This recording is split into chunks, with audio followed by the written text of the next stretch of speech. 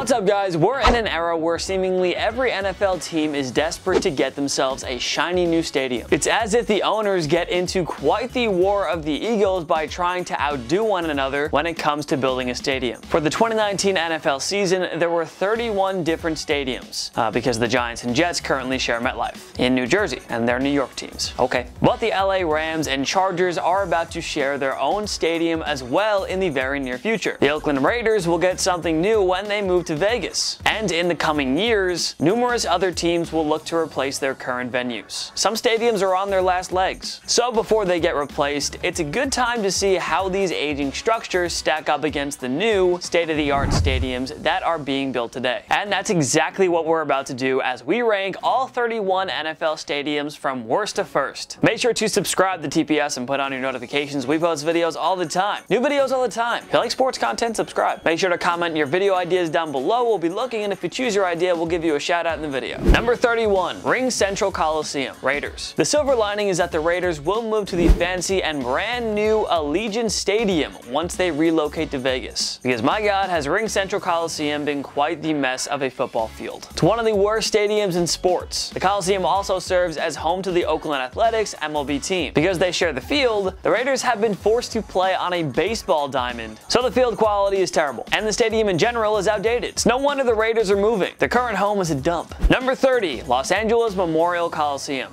Rams. There's a lot of history behind the Coliseum, having hosted the 1932 and 1984 Olympic Games, and it'll be a venue again for the 2028 Summer Games. Of course, this is only a temporary home for the Rams, but it certainly isn't a desirable one. The stadium is almost a century old, and it's not designed properly for fielding a football team, and parking is a giant ripoff too. The crowd atmosphere isn't exactly a sight to behold, as it seems like most Rams home games bring in more away team supporters. A move to the new SoFi Stadium in Inglewood can't come soon enough. Number 29, FedEx Field, Redskins. The Washington Redskins have been a giant mess under Dan Snyder, so it sounds about right that their stadium would also be a joke. In his defense, Snyder has been pushing for a new stadium. In 2005, the stadium built dream seats to enhance fans' experience, but the views are horrible and fans in those seats usually have to stand in order to watch the game. So like, why? Why even have them? Gimmicks, I don't know. The quality of the field is bad. The location of FedEx Field is a major problem for the folks who take public transit to the games, and several thousand seats have been removed throughout the years. Attendance is declining rapidly under Snyder, so the game experience isn't something to put on your bucket list either. Number 28, Dignity Health Sports Park, Chargers. This is only home to the Chargers until they join the Rams in moving to the new SoFi Stadium. But yeah, it's not the greatest of venues for an NFL team. It's just not designed properly to hold an NFL club, and capacity is a low 27,000. It's home to the LA Galaxy of MLS, and the Los Angeles Wildcats of the XFL will play here too. And like the Rams, the Chargers struggled to bring LA natives to games, despite fielding a strong team. One look at their stadium and you can see why that is. Number 27, Hard Rock Stadium, Dolphins. Hard Rock Stadium has been home to 5 Super Bowl contests, and Super Bowl 54 will be played there as well. There's obviously a lot of history to appreciate here, but the actual stadium itself isn't so beautiful. The field quality is terrible, and it's not like the city deals with a ton of terrible weather. The stadium underwent $350 million worth of renovations starting in 2015. Still, we're not exactly dreaming about the chance to see a game in Miami anytime soon. Number 26, Paul Brown Stadium, Bengals. Not a whole lot to really hate.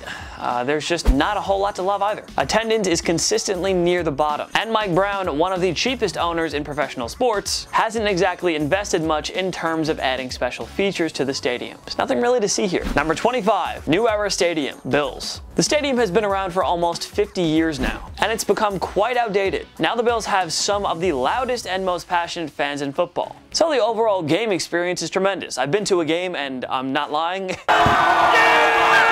It's a good time. The fans are crazy. The field itself, it's small, but it's still fun. Just the whole vibe of the fans and the passion and the insanity, really. The tailgate, oh my God, it's definitely worth going. I'll give it that. But despite their tremendous fan base, the Bills really could use a new stadium. But it might have to be built outside of Buffalo. Does the Pegula family ownership want to do that? Probably not. So for the long run, Bills fans will have to stay patient and just make the most of a below average stadium. But again, the experience is dope, so the fans are great. Number 24, First Energy Stadium, Browns. The Browns have been football's worst team since rejoining the NFL in 1999. That said, First Energy Stadium is home to some extremely loyal and rowdy fans. Even if there hasn't been much to cheer about. The stadium has a capacity of just under 68,000. The venue recently underwent about $120 million worth of renovations. Still, there are 23 other stadiums we'd rather see before making a stop here. Number 23. TIAA Bank Field, Jaguars. This has been home to the Jacksonville Jaguars since 1995. The fans haven't had much to cheer about in the 21st century, and away team fans usually pack up the stadium. But the stadium itself has a very nice design, and it's located right on St. John's River. It's a beautiful location. The stadium has 2 wading pools, and it underwent a $90 million renovation project that was announced in 2016. The overall game experience is pretty good. It's not just good enough to outrank many of the other stadiums around the league that offer an even better in-game experience. Number 22. Bank of America Stadium, Panthers. This has been home to Carolina since 1996, and it gets bonus points for having really cool turquoise colored seats. It sure gives the stadium a nice look. It seats over 75,000 and consists of 151 suites, along with fancy video boards at both ends of the stadium. They recently enhanced the Wi-Fi at the stadium. Can you believe that? Which is nice, since everyone is staring at their fantasy scores on Sundays, and not the Panthers. There aren't any real features that stand out here, but we also don't have many complaints at all. If you ever visit North Carolina,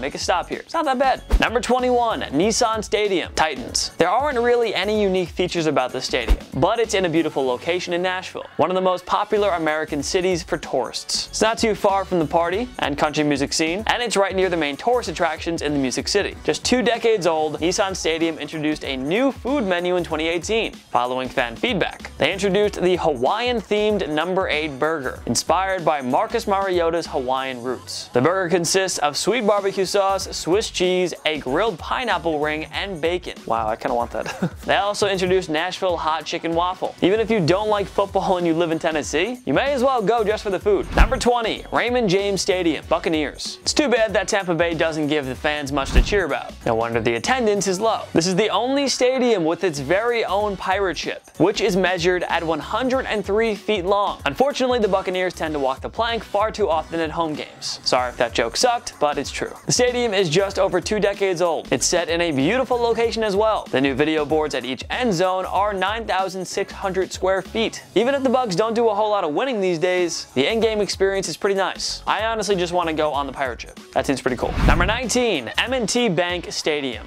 Ravens. Since opening in 1998, this stadium has gradually added more and more seats over the years. Capacity was listed at 68,400 in 1998. 9 years later, the stadium's capacity moved up to 71,008. There are 128 suites at this stadium, each holding up to 24 people. The quality of the field is tremendous as well, and the venue is used for some NCAA games as well. Starting in 2013, the stadium underwent $35 million worth in renovation to improve concession stands and the video boards. And of course, the Ravens flock is one of the loudest crowds in football. And finally, it's easily accessible for public transit. Overall, there's a lot to like about the Ravens' home nest. Number 18. NRG Stadium, Texans. It's only been around since the Houston Texans' inaugural 2002 season. The NFL obviously loves it because the stadium hosted 2 Super Bowls within its first 15 years of existence. NRG Stadium has a retractable roof, which is obviously a huge win for the fans. And of course, it includes a bullpen section, occupied by most passionate Texan supporters. And in 2013, NRG Stadium introduced the league's biggest Jumbotron,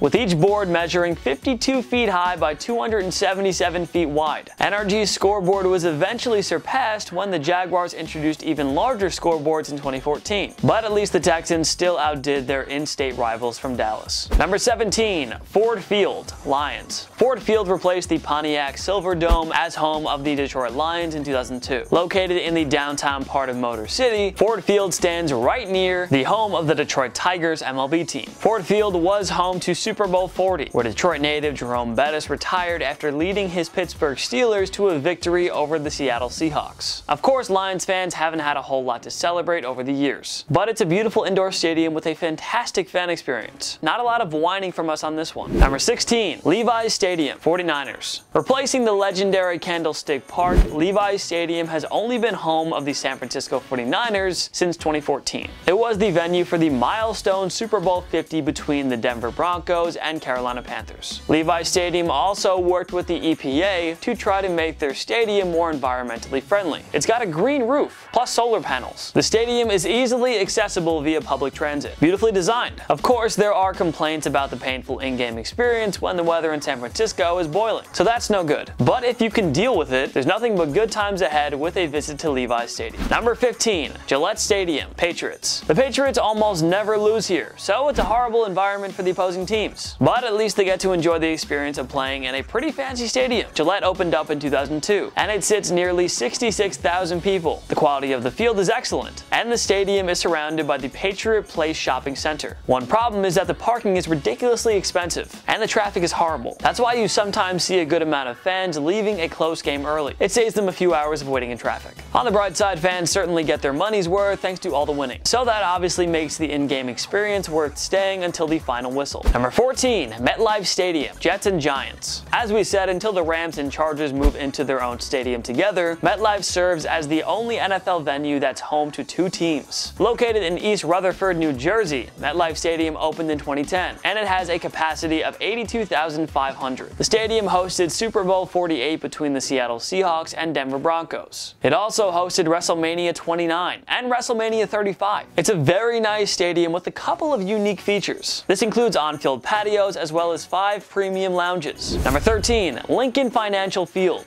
Eagles. It's one of the most intimidating atmospheres for away teams. Nobody needs to be reminded about the merciless and overly passionate Philadelphia Eagles supporters. But hey, visiting teams and their fans have to appreciate the venue itself. Lincoln Financial Field opened in 2003. The capacity is just a tad under 70,000. It features 117 luxury suites and a 100,000 square foot plaza for fans to enjoy. The field underwent $131 million in renovations, which included thousands of new seats being inserted, which means even more rowdy Eagles fans in one place. That sounds pretty fun, to be honest. Number 12. Soldier Field, Bears. Not gonna lie, the history of Soldier Field is a main reason why we placed it in the top half of our rankings. Soldier Field opened in 1924. It's the Fenway Park of the NFL. What more can we say? Win or lose, the Bears faithful are always supporting their team by bringing tremendous amounts of energy to the games. The stadium underwent a pricey $660 million renovation in the early years of the 21st century. It's a beautiful location. The history is just amazing and breathtaking, and the fans promise to make every experience at Bears games worthwhile. What more can you ask for? Number 11. Empower Field at Mile High, Broncos. This relatively young stadium has been home to the Denver Broncos since 2001. It's one of the best atmospheres in the NFL, having sold out every home game since 2001. In fact, the Broncos sellout streak dates back to 1970. That's over 400 games and counting. A giant Bronco stands at the top of the stadium, proudly representing the home team. Overall, it's a beautiful stadium, but we rank this one high based in large portion of the epic fan experiences. Whether the team is good or not, the Sea of Orange creates one intimidating atmosphere. You gotta love it. Number 10. Lucas Oil Stadium, Colts. It's often referred to as the house that Peyton Manning built. He turned the Colts into a franchise juggernaut after arriving in 1998, and his dominance led to this team getting a much-needed replacement for the RCA Dome in 2008. The capacity for this gorgeous stadium is listed at 67,000.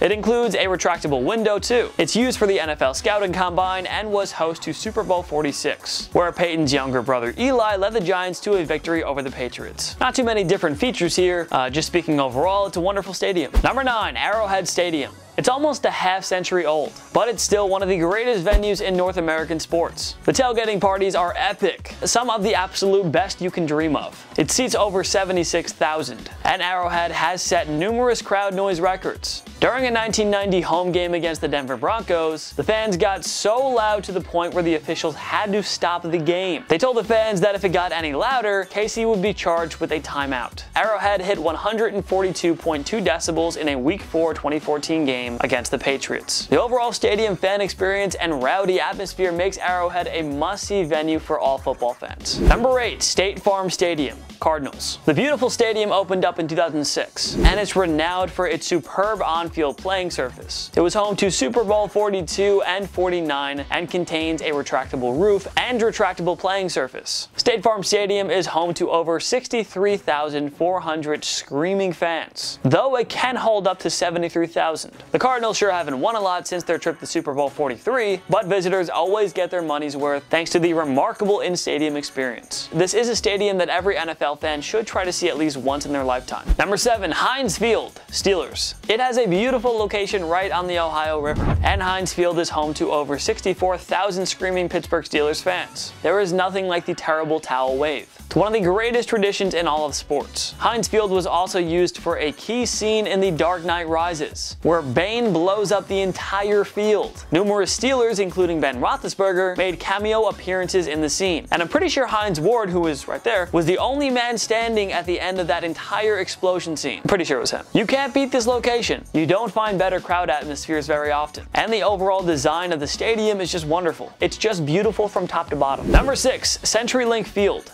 Seahawks. Located in the heart of downtown Seattle, CenturyLink Field is truly a class of its own. It's often regarded as the loudest and most intimidating atmospheres in the NFL, even when the Seahawks were mediocre for stretches during the late 2000s and early 2010s. The stadium was far from welcoming. There's a reason they call CenturyLink Field the 12th man. This team causes more opponent false start penalties than any other, and the entire stadium itself has a wonderful design, and we love the tradition of a celebrity or former Seahawk raising the 12th man flag as well. The open-air design shields over 70% of fans from any incoming rain. It has a convenient design for concession stands as well, thus preventing lengthy lineups for food and drinks. And like Kansas City, Seattle is known for its incredible tailgating rituals before games as well. An absolute must-see venue. Number 5. Mercedes-Benz Superdome, Saints. It's been home to the New Orleans Saints since 1975. Yes, it's old, but there is no reason to replace this beauty. It's a historical artifact in its own. The Superdome has been home to so many incredible sporting moments, and it's here to stay for a long time. It's obviously well known for its white roof, which lights up at nighttime. The colors are breathtaking, and of course, being in a huge party and touristy city like New Orleans, the Superdome is always home to a thunderous atmosphere. Put a Saints game on your must-do list if you're planning on a trip to New Orleans. Number 4. Lambeau Field, Packers. The Packers are the most storied franchise through the NFL's first 100 years of existence. Lambeau Field has been home to the Packers since 1957, and it's one of the most iconic sporting venues in the world. The stadium is named after Curly Lambeau, one of the founders, coaches, and players for the Packers. Vince Lombardi, Bart Starr, Brett Favre, and Aaron Rodgers are among the many Packer legends who made Lambeau Field such a key part of NFL history. It seats over 81,000, and the Cheeseheads sure know how to party. They throw some of the best tailgating parties, and the overall game experience is just incredible. And I mean, you see Packers fans going shirtless at freezing cold games. That's passion, baby. Baseball fans want to see Fenway Park in their lifetimes. NBA and NHL fans want to see MSG. Well, all NFL fans should make it a goal to see Lambeau Field, given its history and importance to shaping the beautiful game of football. Number 3. US Bank Stadium, Vikings. US Bank Stadium replaced Hubert H. Humphrey Metrodome as the permanent home of the Vikings, beginning in 2015. In 2014 and 15, the Vikings played at TCF Bank Stadium while they awaited the opening of the US Bank Stadium. And boy, was the wait ever worth it. The stadium has a fixed roof and just a flat-out beautiful design. The exterior is full of art. It's really hard to construct a stadium with such creative designs like this. The Legacy Gate has giant glass doors that are up to 95 feet tall. The turf suites give fans a premier close-up look at the games. There's plenty of artwork displayed around the stadium as well. It has everything you want in an NFL venue, which is why it was chosen to play host to Super Bowl 52. Number 2. Mercedes-Benz Stadium, Falcons. The Georgia Dome opened in 1992, but it was demolished in 2017. Since when does a major sports stadium arena close after 25 years? Well, Atlanta Falcons owner Arthur Blank just felt as though the good old folks in the city deserved an even better stadium. Can't blame him. This gorgeous stadium opened in 2017. It has a retractable roof and insanely cheap food and beverage prices. While practically every other NFL team loves ripping you off in the concession stand, the Falcons go out of their way to make your experience cheaper and thus more enjoyable. The stadium hosted Super Bowl 53 as well, and you have to think this beauty will be home to many more down the road. What an investment by Mr. Blank. Great call replacing the Georgia Dome. Number 1. AT&T Stadium, Cowboys. The mother of all NFL stadiums. They say everything is bigger in Texas. Dallas Cowboys owner Jerry Jones backed it up by replacing Texas Stadium with the new venue, which is referred to as Jerry's World, and rightfully so. The video screen at AT&T Stadium was the largest in the NFL until the Houston Texans built a bigger one in 2013. Jerry's video screen is measured at 160 by 72 feet. It's the 29th largest in the entire world. The stadium's capacity is 80,000, but it can be expanded to 105,000. In the first regular season game at AT&T Stadium, back in week 2 of the 2009 campaign against the New York Giants, Jerry's World attracted 105,121 fans. That became the biggest crowd for an NFL game ever. You can't beat this stadium in terms of design, fan experience, and overall layout. The Cowboys Hall of Fame is located inside. Oh, and it has a retractable roof as well. Any complaints? Good. This is the #1 must-see stadium in football, folks. Go check it out. What NFL stadium do you want to see most? Join me in the comment section below. Make sure to follow myself and TPS on social media. We post great content all the time. Subscribe to my YouTube channel. I post videos all the time as well. If you want more of me, you should go there. Make sure to subscribe to TPS because we post videos all the time. Sports content all the time. Subscribe. If you like this video, give it a like. It takes one click. Really helps us out. Of course, thank you so much for watching. I'm Jason Biondo. I'll see you next time.